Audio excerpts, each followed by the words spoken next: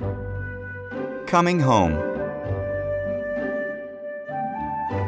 Why does Jesus spend time with people who do bad things? The religious leaders wondered. So Jesus told them a story about God's love. This is how it went. A man had 2 sons. The younger son asked for the money he would get when the father died. Heartbroken, the father gave his younger son half of his property. The son moved to a distant country.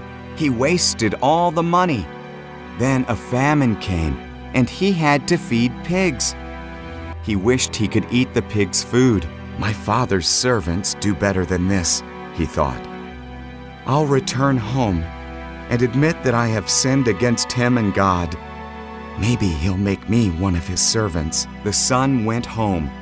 While he was still far away, his father ran to him and hugged him. I'm not worthy to be your son, he told his father.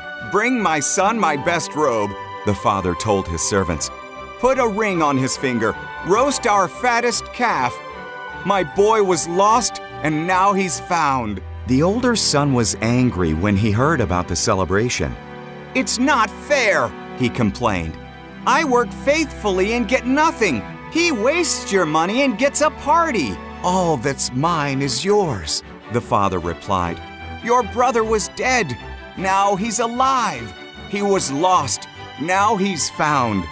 So what can we do but celebrate?